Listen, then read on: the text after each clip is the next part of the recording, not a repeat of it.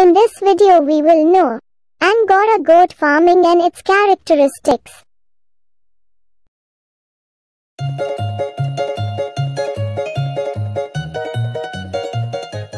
Angora goats are originated in Turkey. Their name is driven from Ankara, capital of Turkey. These goats resemble sheep and one should not confuse with the look. Angora goats are famous for their fleece. They have thick and curly coat similar to sheep coat. Angora goat breed is the only one which can produce a mohair, a sort of lustrous fiber, and this is being used in garment industry to manufacture sweaters. One Angora goat can produce 5 to 6 kilograms of mohair per year. These goats are not popular for meat and milk production and primarily raised for their hair. Angora goats are not prolific breeders and more prone to external parasites as their coats are denser. Angora goats are not that hardy animals and needs additional care during their initial days of birth.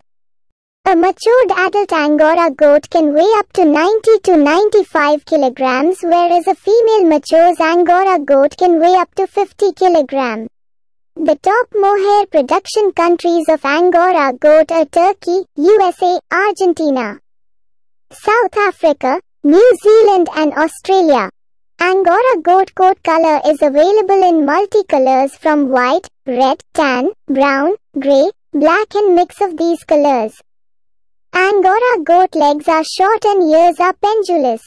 Both male and female Angora goats have horns which are usually curved back. You can obtain about 6 kilograms of mohair from an adult male Angora goat and about 4 kilograms from an adult female Angora goats.